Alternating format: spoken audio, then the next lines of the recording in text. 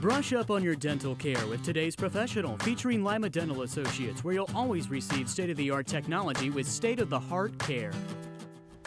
Good morning, everyone. Welcome to today's professional. And today is Dr. Wesley Shankland of Lima, New Bremen, and Spencerville Dental Association. And welcome back. Good morning, George. How are you today? Fine. You want to talk about root canals. Root canals. Yeah.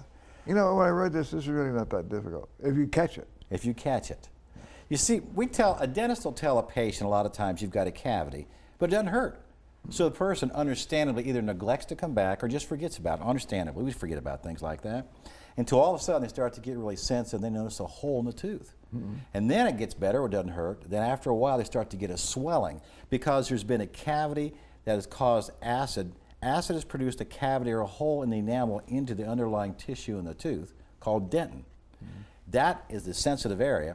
If that continues to decay, it gets into the nerve of the tooth and the nerve will die.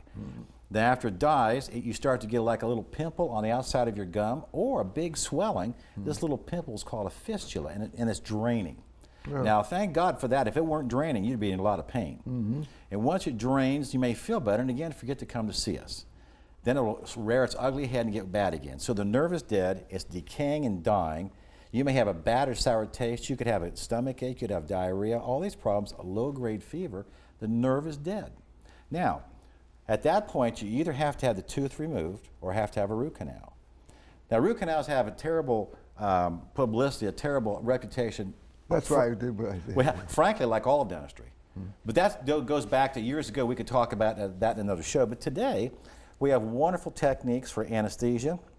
At Lima Dental Associates, we actually can sedate you many different ways so you don't even know we're working on you. But they could do a root canal. They go into the tooth. We remove the diseased and dead and dying nerve, clean that all out, put a special kind of filling in there to express itself out, close the tooth, and the root canal, you can save your tooth. You have to have a crown placed on that to save the tooth, but you can save your tooth and not have to have it extracted. And also, root canal problems can cause heart and kidney and lung problems, so you have to get this thing treated or it can go throughout the body and cause a major problem. Can't let it go. Can't let it go. Any last words? Yeah, keep smiling, keep sharing, and George, you keep sharing. Sure will. All right.